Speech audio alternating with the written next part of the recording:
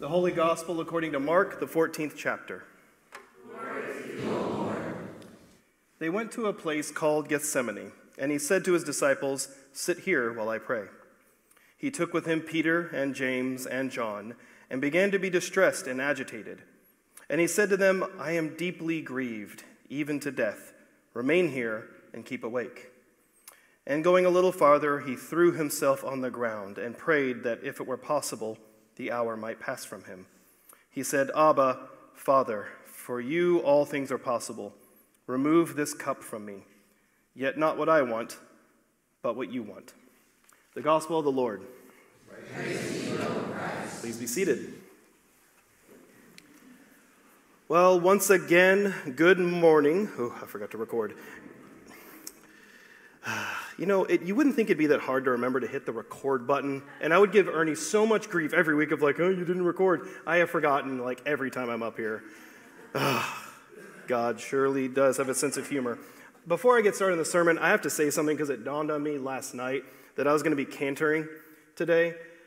I don't know, but I grew up in the Lutheran church, and so I was the kid in the pew that as the pastor sang all the stuff, I was also mouthing it to myself in the pew, and then like the dad kind of reaches over and like knocks you on the head because you're not supposed to say that part. You know how good it feels to go up there and actually say the setting I grew up with was setting 3 and be like, "Oh, Lord," like I was allowed to do that.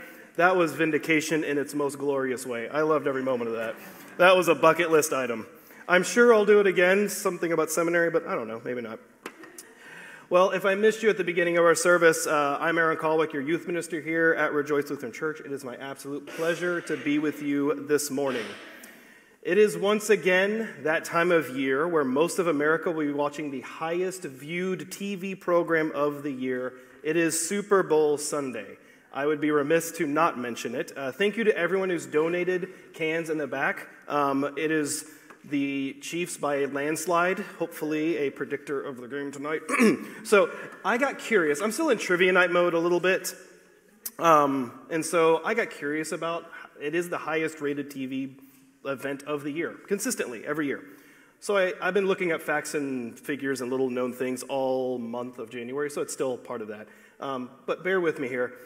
Out of the top 10 most viewed television broadcasts in American history, 8 of them are Super Bowls. Does anybody have a guess of what the other 2 are? Everyone says MASH. MASH is in the top 30, but not the top 10. I know, I would have thought MASH. Number one is the moon landing, Apollo 11, right? It is by, I think it's like 115 million or something like that. It's not by a lot, actually, anymore, but it is the most viewed. Number 10 is the resignation of Richard Nixon. And so it is what it is. In fact, out of the top 30 most viewed television broadcasts in American history, 22 of them are Super Bowls. It's insane. And in fact, one of them is the Super Bowl halftime show of Super Bowl 27 when they brought Michael Jackson on. The halftime show eclipsed the Super Bowl, by the way, which was insane. And that changed halftime shows forever, right? It would never be the same. Needless to say, whether you care about football or not, whether you watch a single minute of it, you probably know what the Super Bowl is. I loved watching the Super Bowl as a kid. I still do. I love the commercials. And it doesn't matter what teams are playing. I'm probably going to watch the game. Basically, it was easy as a kid. It was the early 90s. It was a really good time to be a Dallas Cowboys fan, y'all.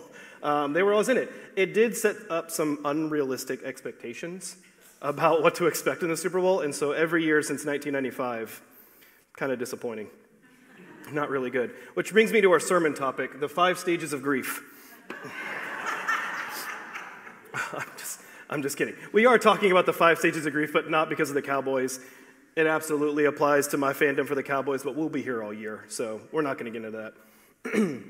We are going to be discussing the 5 stages of grief. In fact, this is going to be my sermon series for the Lent services this year while we're doing Holden Evening Prayer. And it's not like a super fun topic. Like, this isn't something that's like super enjoyable to learn and talk about, but it is really important. And I think us in particular, at this time for our congregation, it's an important thing to talk about and to understand about what it means, not only for us as individuals, but what the Scripture says about that. For those that don't know what I'm talking about, this is the first time you've ever heard the 5 stages of grief. Let me kind of give you a brief summary. This is a model of understanding grief that was introduced by Elizabeth Kubler-Ross in her book in 1969 called On Death and Dying, and was inspired by her work with terminally ill patients. Now, this model was designed to help patients understand the emotions they're going through while dealing with terminal illness, which is something they can't control, right? Now, since then, it has been widely used by therapists and psychologists and clergy and CEOs and human resource workers, and any number of people use the 5 stages of grief for anything that you're going through grief, not just about death and mortality, right? The 5 stages of grief are denial, which is the person dealing with the grief believes that the news that they have received is somehow false, and that they're clinging to a false sense of reality, right? Well, surely there must be some mistake. No, this isn't going to affect me. This is somebody else's problem, et cetera, right? There's anger. The person becomes frustrated by the situation in particular, their lack of control of it. This can be taken out on other people especially, placing blame on others for their grief. I'm sure some of you have been the recipients of people going through that, and they kind of place the blame on you, like very, unfairly, and we have to remember that it's not personal, right? They're just going through their experience and their journey, and that's hard to do sometimes. There's bargaining. The person tries to negotiate their way out of their grief, right? However improbable or unrealistic that may be. As people of faith, we see that a lot with prayer, right? Someone gets a diagnosis of lung cancer. God, if you would take this lung cancer away from me, I promise I'll never smoke again. Or God, if you let me pass this test, I swear I'll study next time, I promise. All that kind of stuff, right? You hear a lot of bargaining in prayer. Depression or sadness, the person becomes despaired at the situation they're in, becomes more lethargic in their attitude towards grief. You do see a lot of this with like terminal illness kind of things, right? Well, I'm going to die, so what's the point, right? Or you even see this a lot with people who are like elderly and they, hurt themselves. People don't die of a broken hip, but they die of a broken hip because the path of recovery is so long and arduous that it seems, is it worth it? And you see a lot of that happen. And then finally we have acceptance, which is where we want to be with our grief, right? It's not that the grief is gone. It's that we've embraced the reality of the situation and the lack of control in it, and we try to understand how to live with the grief, and that's important. Now, I am married to a therapist, so I would be remiss to not explain and clarify a few things, otherwise my wife will kill me. She'll be very disappointed with me. This is not an order of operations, okay? This is not something that you're going to go through each of these in order. You can go through these emotions in any order. You can go through them multiple times. You might not experience some of these. And so it can be that you start with anger, then denial, then bargaining, then denial, then bargaining, then denial, to acceptance, back to denial. There's no right or wrong way to go through grief. It is what it is. And that's the whole point of this model, is to help you understand where you might be in your grief, in an effort to help you to get to a point of acceptance where you can live with that and understand how to live your life. And again, this doesn't just apply to death, right? As an example, in the latter years of Kubler-Ross's life, she suffered a stroke, and so she started working with a man named David Kessler, who would work with her and understand the model and actually help her publish a couple of works posthumously. And so he understood the model very well, and in 2020, he actually applied it to the world going through COVID-19, which is a very interesting thought experiment of that is something, it doesn't matter how old we are, from the youngest of us in here to the oldest of us, we went through that pandemic. We understand what that was like from different perspectives. And so what he said was, and I'm going to quote here, quote, "There's denial, which we saw a lot of early on. This virus won't affect us. There's anger. You're making me stay home and taking away my activities. There's bargaining. Okay, if I social distance for 2 weeks, everything will be better, right? There's sadness. I don't know when this will end. And finally, there's acceptance. This is happening. I have to figure out how to proceed and live my life, right? And regardless of where you stand in the pandemic, those things ring true for us as a society. People are still in some of these stages. You can see it in our gospel reading today, how even Jesus goes through a stage of grief, but with a caveat at the end that I want us to pay attention to. In Mark 14, and going a little farther, he threw himself on the ground and prayed that if it were possible, the hour might pass from him. He said, Abba, Father, for you all things are possible. Remove this cup from me, yet not what I want, but what you want. Jesus even bargains with God. He does what we all do, and he prays, please, I don't want to die. I really don't want to go through with this. This sounds bad, and it's not what I want. I don't want to be betrayed by my friends. I don't want to leave this earthly plane, but I understand that you're in control, not me, and this is something that needs to happen. So if it's got to happen, it's got to happen. But he still goes through that grief. So now that we understand that, and we understand the 5 stages of grief, at least on a superficial level, why?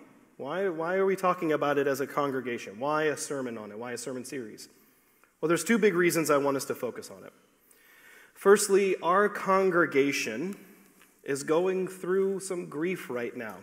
Now, some of us might be going through more grief than others, but losing your leader is not easy. I don't care what part of an organization you are, losing your leader, and for a church, losing your senior pastor is hard.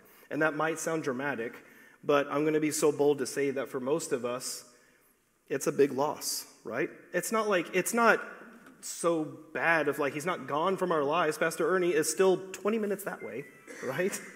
But he's gone as our senior pastor. That's a reality. And so for the next several months, maybe a year and a half, who knows, we're going to be constantly reminded of that as we begin our search for our next leader. By naming that grief, by admitting to ourselves that we are in a time of loss, we can begin to heal. And that's really important, and I want y'all to remember that, because as we're healing, as we're going through this process, it is also a time that we're praying to God, and we're asking for discernment and guidance and understanding of what kind of leader do we want at our church. This congregation is not the same as it was 10 and a half years ago when Ernie started. It wasn't the same when he started than it was 10 years before that. It will not be the same 10 years from now with whoever is leading this church then. And I can't predict the future. I can almost guarantee that that's going to be true. That's the point. Because at least by my observation, I've been here, this will be 6 years in May, which blows my mind.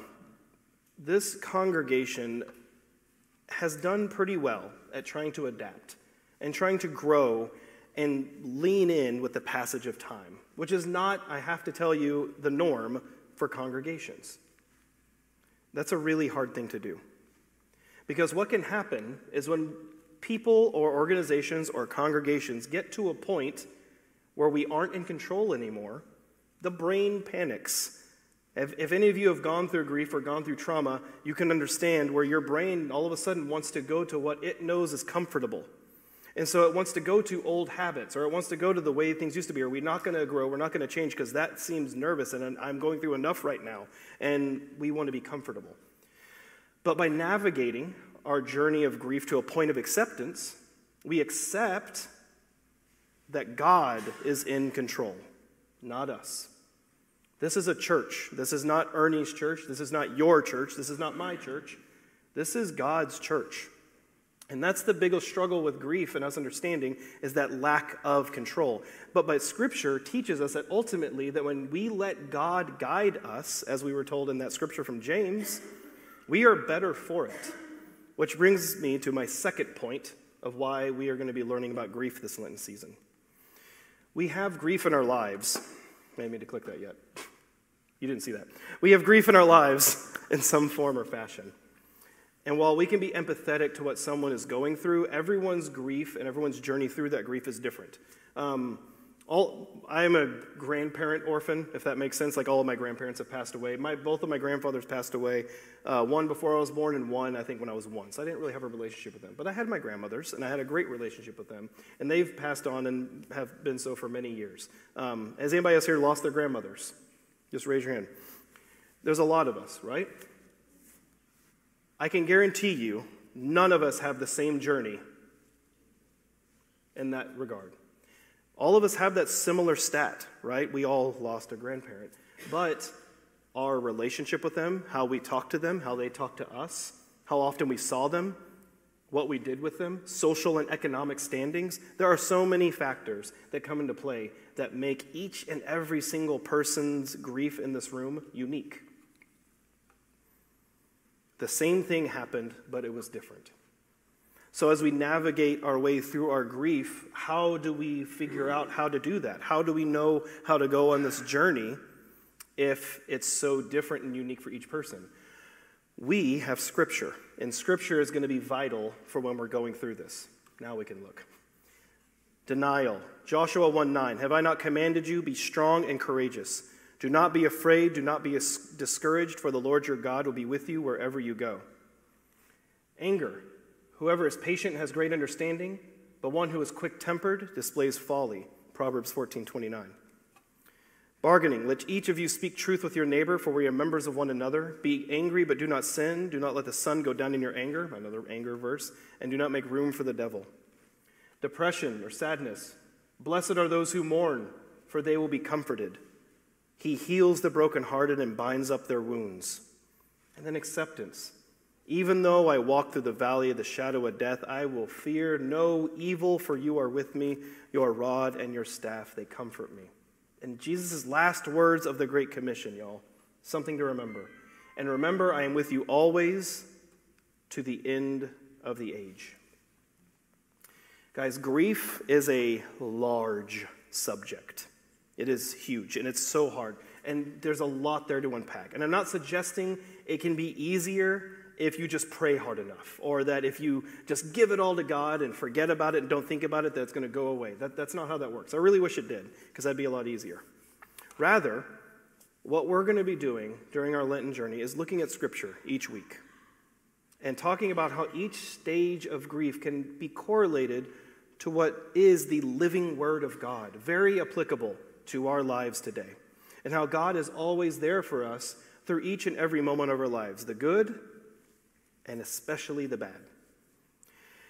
By being present in our everyday lives, by asking God to guide us in our journey, by allowing that Holy Spirit to infiltrate the very being of yourself, we can hopefully get to a point where we live with our grief, using it to grow as individuals, but also as a congregation during this time of transition.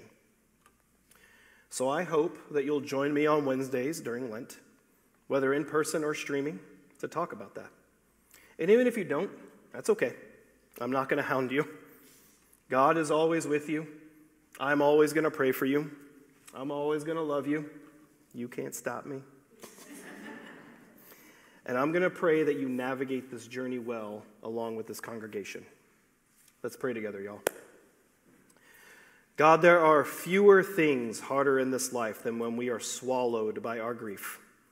The world we live in is filled with brokenness and sorrow, and our hearts and minds can be pushed and pulled by the waves of grief and all the emotions that go through with that.